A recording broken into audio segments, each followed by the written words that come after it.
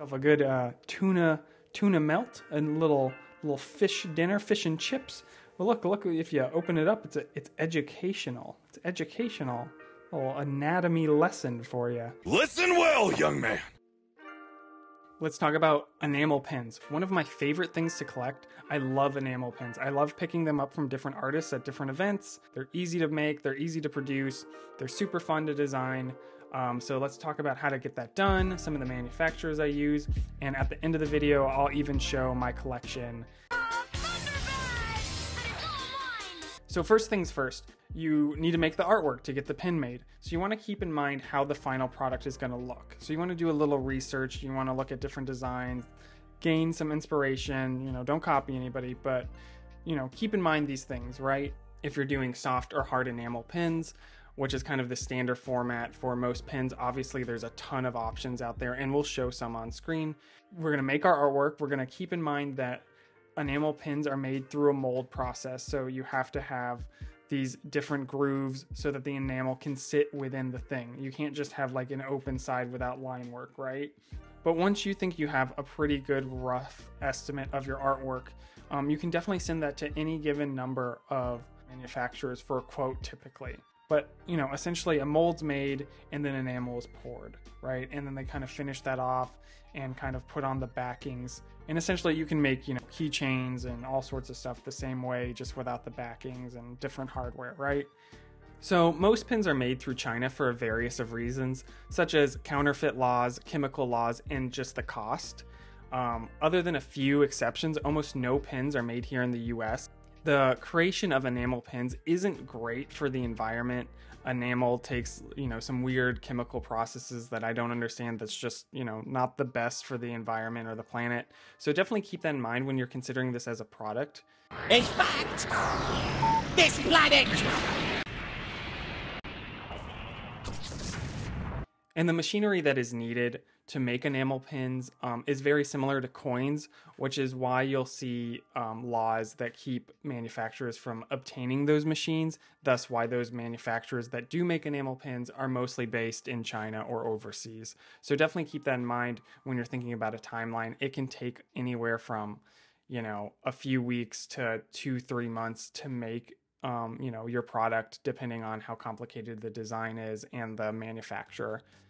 So because of this, the majority of companies you will see out there are what I would call a middleman. These are companies that will act on your behalf directly with the manufacturer. They are not the ones actually making your pin, but will make sure that your files are prepped properly and will typically be the ones that will quote you the price for your pins to be made and that you will pay through. They most all take a cut of the profits. However, you might think that this would make your product cost more than it should. However, I've found that most of these middleman companies are much better at negotiating prices with the manufacturer than we as individuals are.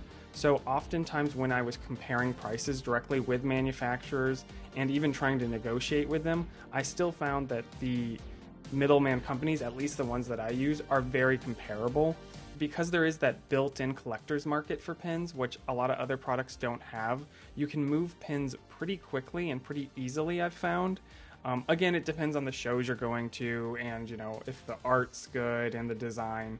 If you're super particular, you're going to want to vectorize your files. However, with the companies I use, that's not necessarily needed. They vectorize them for me.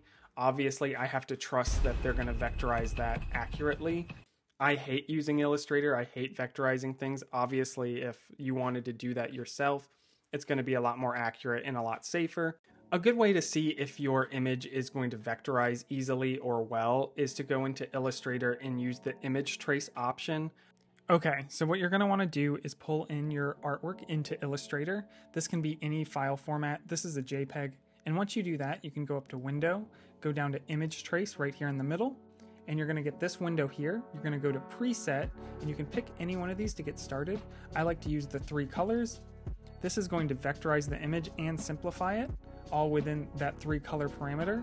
But because I want a 4 color pin design, and then for this template, the metal is going to act as its own color also, so 5 colors in total, I'm going to go over to this slider over here that says color, and then I'm going to pull that to 5 colors, and it's going to re-vectorize it based on those parameters from our original artwork. Once you've done that and you're happy with it, you can select everything and see what it's image traced and separated. You can even go to layer and see all those individual shapes, and then you can go over and select the exact shape that you'd like to examine. And that looks like a pretty good mold to me. I like how the line work came out, so I'm quite happy with that. And then if you're ready, you can either do any last minute adjustments or edits, and then you can export that as your vector file. And here you can see the original artwork, the vectorized file, and then the final product. Check this guy out. You seen this? Seen one of these? Shiny, right? So the manufacturer that I use currently for most of my designs is Galaxy Design Squad. I've had a really good experience with them, and one of the biggest benefits I think of them is how good their proofs are. If you're worried about how something might turn out in a certain metal or a certain color, or you're not good at picking Pantones, or you don't want to vectorize things, Galaxy Design Squad will do all those things for you. They'll transfer your colors into Pantones as close as possible. They'll vectorize it very accurately, and then they'll show you this really great proof of what they're going to send to the manufacturer. So I sent out some artwork a few days ago to get some quotes done, and they just came in. There's 4 designs in total, and I want to get 500 pins of all of them made, so 125 pieces each. So I get kind of a bulk discount because of that, as you can see down here, but it's still, you know, just under $2,000, which is quite a bit. The average cost ends up being $360 per pin, which isn't too bad, but I want to see what the breakdown per pin is, as they vary drastically in size and kind of color variation and stuff like that. So we'll just scroll down, take a look. So the first one is by far the largest pin. It's 2.5 inches. 2 inches is kind of the max standard, so anything that goes over 2 inches ends up getting an extra mold fee because of the size.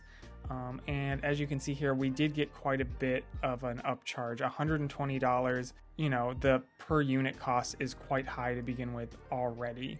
So it ends up being $6.34 per pin. You know, it's going to really make me think about how much I'm going to have to charge for this pin, and if I think people are really going to buy it. So at $6 a pin, really I should be charging $25 or $30, but realistically, I don't think at that price it would move very fast, so I'm not sure. So I'll probably charge like $20, and even then $20 for a pin don't seem to move as well as like $15 or $12. So that's kind of the risk you play with getting larger pins made, is the cost can like double and triple, especially if they're over that 2-inch mark. 2 inches and under just seem to be the standard. You get much cheaper prices for that. So let's kind of break down what we're looking at other than that. So we've got the mold fee, we've got the per unit fee, we've got additional post, so there's multiple posts on the back. The first 7 colors are included with whatever design you get done in the quote, but because this is an 11 color pin, there's an extra 10 cents per pin per color, so that's another 40 cents per pin just for the 4 extra colors, which costs another $50, adding to our $792.63 total for 125 pins. And then one of my favorite finishes for, you know, especially copper metal, or rose gold as some people like to call it, is this matte finish. It just makes everything kind of less shiny and feels a bit more elegant. It is, you know, a bit extra, another 10 cents per pin, but I really like the final outcome. And as you can see, these proofs from Galaxy Design are very good. They're showing a really great representation of what the pin might look like when it's done. And in my experience, they have been very accurate, other than, you know, the actual, you know, shiny effect that, you know, you're only going to catch in real life. So we'll move on to the second design. This one being quite a bit smaller. It's an inch and 0.25 in total.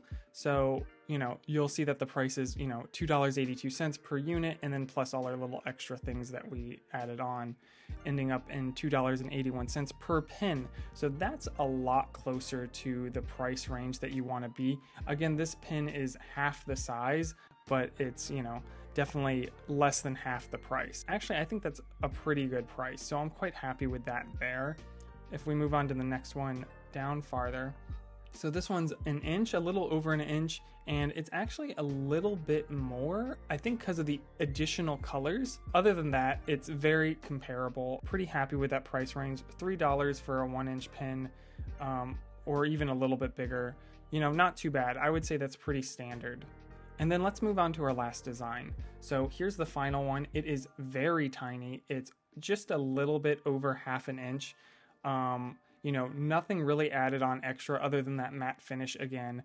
So $2.36, which is not that much cheaper than, you know, the last two, you know, much more complicated and bigger pins. So I would say $2.36 for half an inch pin is quite high, but because these two are, you know, I think on the lower end, and then of course we have this really expensive one, $3.60 overall is not bad. But once I start looking at these breakdowns, you know, we're gaining some money here, we're losing some money for what I would expect for pins this size, but overall it kind of averages out. And again, we're only getting 125 pieces for each design. That's not too high, so if I was, you know, to double that quantity or whatever, I probably would get a much better price break. But for what we're getting, I think that's okay. I'll give it a try. Again, I'll be interested to see how fast these larger pins move, as I'm going to have to charge way more for them, where, you know, I might be able to charge $10, $12 for these smaller ones. That's pretty standard. And then this small guy, I don't think people are going to spend very much on a pin that size, but again, it costs me almost the same amount as like one of these, you know, pins up here. So that's going to be a tricky thing to price. You know, I'm going to try to probably sell these as a set, but if people don't want the set, it might get a little tricky. So, you know, that's the quote and breakdown of the prices I just received from Galaxy Design Squad. I'm going to go ahead and pay this invoice. So the first pins I ever got manufactured was through Alchemy Merch. They were formerly known as Pin Game Strong, but since then they've gone on to offering more products, general merch type things, apparel, lanyards, backpacks, all sorts of stuff. You can see it all on their website. They offer a ton of products, which could be a benefit on, you know, going through them through other things. You might be able to bundle stuff. I'm not really sure. I've only ever gotten enamel pins made through them, but the reason I've used them is because of the one-on-one experience I had with them when I was first starting out. When you send them your design and ask for a quote, they assign you a representative, and the representative I got was extremely helpful. They told me what was going to work, what wasn't going to work. You know, they explained me part of the process on how things are made. They gave me suggestions, all these things that I found that were invaluable to the pin making process. So for those reasons, I definitely recommend Alchemy Merch, especially to beginners. I think they're a great place to start making pins. One of the other benefits of them is that they tend to have a cheaper starting point for small batches of pins. I found that, like, you know, if I'm just getting 100 pins made, it's cheaper to go through them than it is some of the pin specialists. If I'm getting like a large order or like a group order done, you know, 500 or more, then not so much. Their price breaks aren't as good as some of the bigger pin places. My one issue that I ever had with them, so I've ordered the same design multiple times through them, and between the different batches I will see inconsistencies. And it's not that the pin quality is bad or that there's defects, but sometimes like the metal might be thinner on one batch to the other, or, you know, the colors might be slightly off from one to the other. And like the individual batches are consistent, but the, you know, order one from, you know, order 6 months later might look considerably different. So, you know, if that's an issue for you, or if you're looking for consistency, that's definitely something to keep in mind. You know, I've seen the metal finishes vary drastically between them. And again, it's always great quality. It's just they're not always the most consistent. So definitely something to keep in mind when considering them. But again, for beginners, I think they're a great option to consider. So let's talk about grading pins for a second. I know a lot of artists grade their pins. There is a huge collector's base in pins, like we've said before, and they can be pretty particular about defects. Enamel pins are very much a handmade process, so it can be quite difficult for manufacturers to have a 100% consistency rate, even with a single batch of pins. So definitely keep that in mind, and that's where the grading system kind of comes into play. So like an A graded pin would be a pin that has no defects or as close to the intended artwork as possible, right? So a B graded pin would be something with very slight defects, maybe a small scratch or something like that, and then it goes down from there. C, D, unusable. However, not all artists use that. I actually use a pass-fail system, so any pins that I think look great and are sellable, that's pass. Anything with a slight defect or more, that's in the fail category, and I don't sell them. Oftentimes I'll donate them, give them away to friends, or if there's a lot of them, I'll send them back to the manufacturer and have them reuse them and destroy the old ones. That might not always be possible, so you want to make sure that you're doing quality checks on your pins and being very vocal if there's issues with your manufacturer or your middleman, again, who take a lot of the risk. So don't be scared to be like, hey, 30% of my pins have like the wrong color somewhere, or like aren't filled all the way with enamel, or kind of look funky or burnt or scratched. These are definitely things to look for, especially with that big collector's market. And a lot of those collectors can be very particular about getting an A graded pin or a pin without defects, or, a quote unquote, give me a good one. You'll hear that a lot from customers who collect pins. So definitely keep this in mind when quality checking your pins.